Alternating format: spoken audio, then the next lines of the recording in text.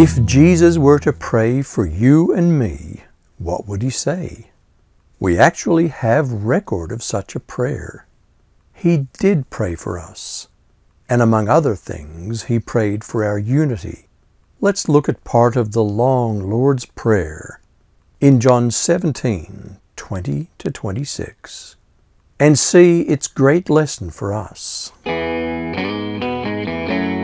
I do not pray for these alone, but also for those who will believe in me through their word, that they all may be one, as you, Father, are in me, and I in you, that they also may be one in us, that the world may believe that you sent me, and the glory which you gave me, I have given them, that they may be one, just as we are one, I in them and you in me, that they may be made perfect in one, and that the world may know that you have sent me, and have loved them as you have loved me.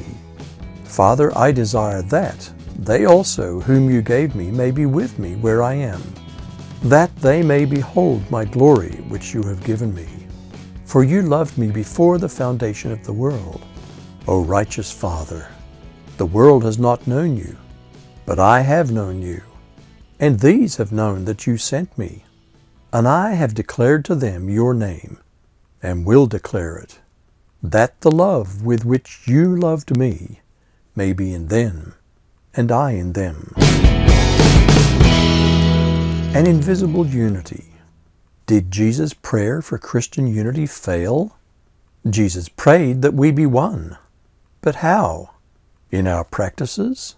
No. In our manners and customs? No. That a magisterium or doctrinal committee dictate to us every belief? No. That our churches be united under one human institution? No. Jesus' prayer for unity was very specific about one thing. He prayed that we may be one. How?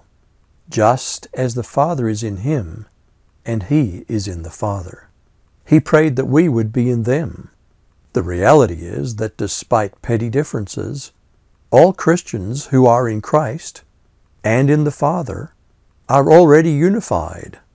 Jesus' prayer has been answered, like a garden. We're unified in beautiful diversity. A visible unity. A purpose of Christian unity is that the world may believe. Our unity with God must be visible to the world. There have always been divisions within the church. Early truly ecumenical councils settled some differences. Dissenters were sometimes persecuted and sometimes permitted to create religious orders in the Western Church. Eastern Orthodox divisions are mostly territorial. The past sins of the Western Church caused Protestantism. The Western Church calls its exclusive councils ecumenical, and itself Catholic. But wherever people are united in Christ is the Catholic Church. Where is our unity visible?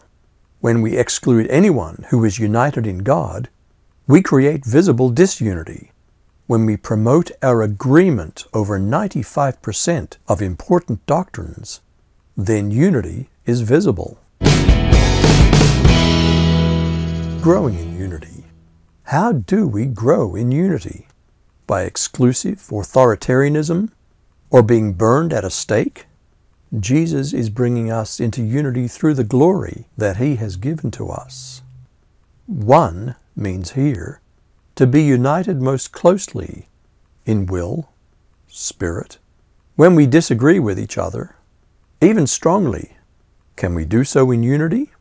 Inclusive diversity offers salvation to a broader range of humanity than narrow exclusivism. Denominational arrogance causes division, not unity, and is a heresy. The Greek here can be literally, that they might be perfected in unity. Christians are wonderfully unified on the essentials. There is room to grow, but unity comes through a bond of peace, not through robotic uniformity of opinion. Why unity? The so-called HINA clauses so that explain why unity is important to Jesus' prayer. He works for unity among us so that all of us may be one, so that we might be in God, so that the world might believe that God sent Jesus, so that we might be one as God and Christ are one, so that we might be perfected in unity, so that the world will know that God sent Jesus and has loved us even as He loved Jesus, so that where Jesus is, we may also be, so that we may see Christ's glory, and so that God's love may be in us. Unity is not uniformity of opinion, of culture, of musical taste, of liturgy, or of gifts.